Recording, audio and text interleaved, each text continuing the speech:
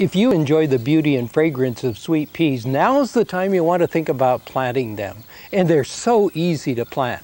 These are the climbing type, and I fixed kind of a teepee here for them to grow up. So around the base, I'll plant the seeds. But first you'll notice I soaked the sweet pea seeds overnight in water. So I'll pour the water off of them now. And then just make, as you can see, the pea seeds are fairly small and quite hard. So we'll just, with my finger, poke a hole about 1 inch deep, cover it, and I'm going to put about 4 seeds around the base here of each of these posts. And only, keep in mind, only about 1 inch deep. Actually, I'm going to put 5 because I'm going to put one on the inside here too.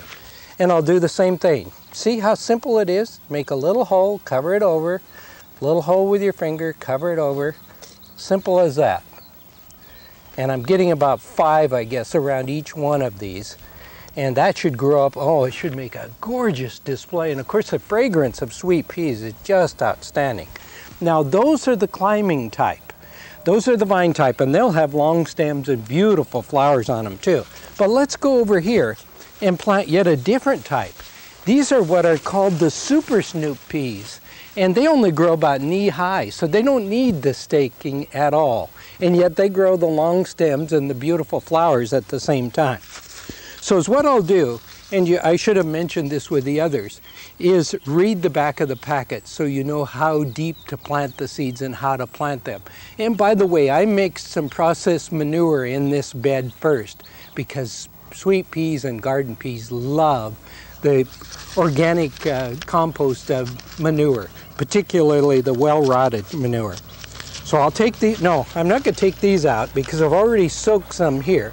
And again, these were overnight. I'll pour out the water, like so, and then let's space these about 2 to 3 inches apart across here. And you can see I've already made the trough.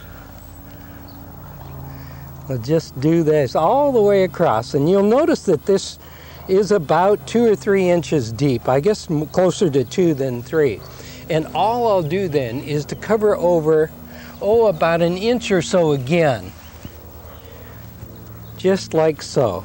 And I won't pat that down because if I patted that down, that of course would push the oxygen out of the soil. It's that simple really, and this is the greatest time of the whole year to plant the sweet peas, but you can also plant garden peas now.